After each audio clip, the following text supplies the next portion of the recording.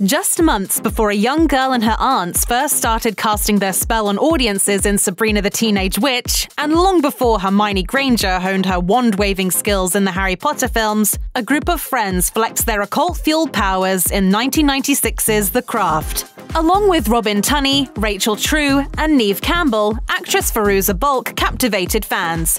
According to Vulture, the character Nancy Downs was played with equal parts blistering anger and touching vulnerability by Fairuza Balk. And then there was the way she looked. The ultimate example of a 90s goth girl, she embraced everything from a studded collar and crucifix earring to dark crimson lips and smoky black eyeliner. In fact, Balk's unforgettable look in the movie is why you may be surprised by what she looks like today.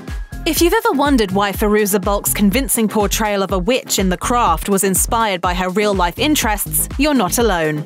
According to Entertainment Weekly, the actress found herself as the focal point of many stories about whether she practiced witchcraft in her personal life. The rumors surrounding Balk's personal relationship with witchcraft spiked when she bought an occult shop in Los Angeles while filming The Craft. However, 20 years after the fact, Balk opened up about the witchy situation and told Entertainment Weekly, "The true story is I found this occult shop in LA and I used to go there to ask them questions and do my research. The woman who owned it wanted to retire. She couldn't put the kind of money into it that it needed, so I bought it and put some work into it and helped it survive." But people, of course, were like, "She bought an occult shop and she's fully into this and it's all real."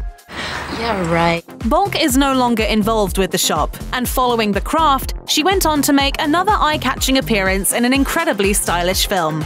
Fairuza Balk appeared in 2000's Almost Famous as an experienced groupie named Sapphire. According to Bustle, according to Penny, Lane, who was played by Kate Hudson, the distinction between band-aids and groupies is that groupies sleep with rock stars because they want to be near someone famous.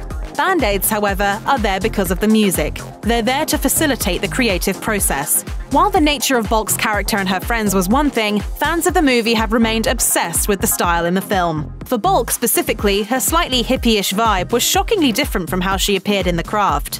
The actress has gone on to appear in plenty of movies and TV shows over the years, including 1998's The Waterboy alongside Adam Sandler and the 2018 movie Trespassers. More recently, in 2020, she took on the role of Lizzie Thomas on Paradise City, a show that surely brings her back to her Almost Famous days with its music scene storyline. The series is a spin-off of 2017's American Satan and focuses on a seemingly successful rock star and a young amateur. According to Loudwire, Paradise City is on its way to becoming rock fans' next favorite television show. The show features a rock star-studded cast. Quite a few musicians appear in the series, such as Slipknot's Sid Wilson, Lamb of God's Randy Blythe, Asking Alexandria's Ben Bruce, and James Cassels. On top of that, viewers can also spot Bella Thorne, Mark Boone Jr., Perry Reeves, and Drea DiMatteo. However, if you don't recognize Balk at first, we wouldn't blame you.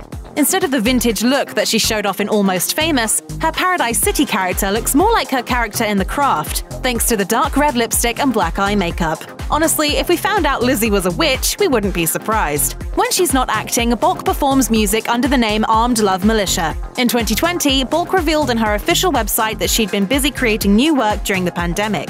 She wrote, "On the upside of being tucked away, far away, I'm having some time for creativity, which is a blessing. For the longest time, that light was just switched off." It sounds as though fans of Balk have a lot to look forward to.